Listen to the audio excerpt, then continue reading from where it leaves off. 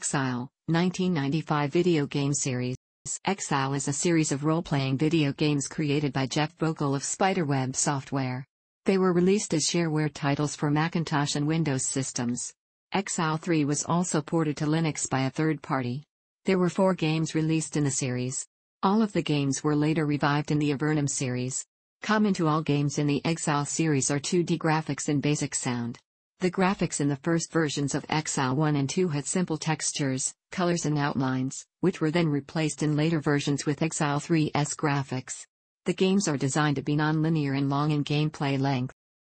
In each game, the player is required to create 6 characters to form a party of adventurers or may instead use a default party. The characters' general, combat, magic and miscellaneous skills can be customized along with the character names and graphics. From Exile II onward, characters can have their traits and race configured.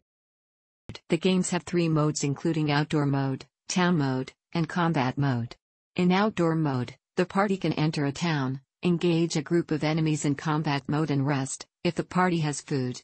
In Town Mode, the party can talk to people, purchase from shops, provided they have enough gold, train the characters, provided they have sufficient gold and skill points, find sub-quests, pick up items. From Exile II onward, items can be stolen, and enter Combat Mode.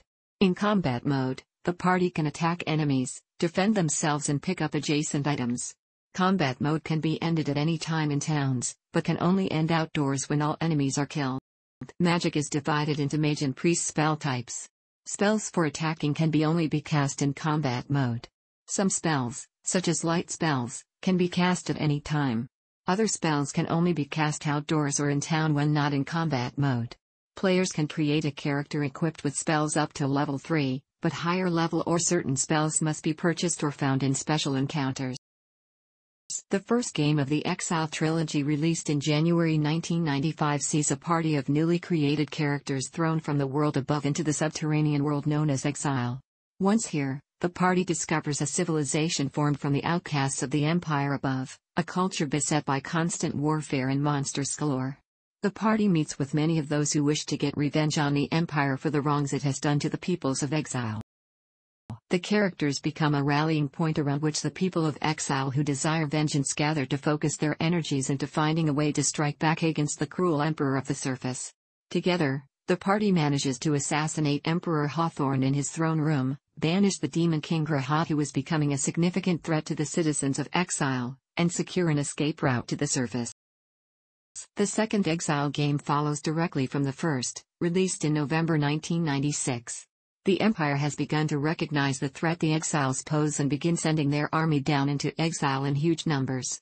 To make matters worse, unknown barriers of energy are sprouting up around the world, sometimes aiding the exiles, sometimes helping the Empire who can afford the losses much more easily than the exiles. A new party of characters meets one of the creatures causing the barriers sprouting up in exile and go to meet with the unknown race to negotiate. In the end, the party is more successful, and the Vanatai join with the exiles to drive out the Empire. With the support of the Vanatai, the exiles turn the tables in the Empire and successfully repulse their invasion. The final release in the Exile trilogy takes place sometime after Exile II, released in January 1997. The Linux version was ported by Butel.com in summer 2000. A lot of preparation has taken place and now the exiles are ready to send a selected few back into the light of the surface. However, while the members of the expedition are at first stunned by the sheer beauty of the land around them, they begin to notice that things are not as perfect as they seem. The slimes the party encounters are only the first part of what becomes a series of monsters and terrible occurrences that are blighting the Empire and laying it to waste. While scouting the land, as were the expedition members' orders from the nation of exile, the members are asked by the Empire to help save the surface from its blight. They bring the exiles and the Empire together as allies trying to find the cause of the destruction.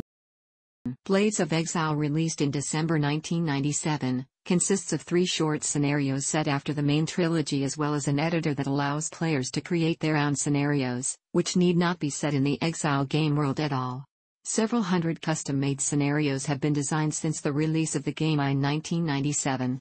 The most prominent meeting places on the web of the Blades of Exile community are the official company-hosted internet forum. These forums offer support for beginning designers and players, reviews of new scenarios and general discussions about the use of the scenario editor. In June 2007, Jeff Vogel released the source code and game content for Blades of Exile, which is currently under version 2 of the GNU General Public License. On December 1, 1998, the first 3 Exile games also came packaged on a CD called the Exile Trilogy CD. As of July 8, 2013, these games are freeware on Spiderweb Software's website. The Exile Trilogy was very well received. PC Gamer wrote that Exile, Escape from the Pit offers an easygoing point-and-click interface, pleasant, if unambitious, graphics, literate prose, and a vast scope. Exile II, Crystal Souls won the 1995 Eddie Award honorable mention for Best Shareware Game of the Year, and received a 5 out of 5-star rating from ZiffNet.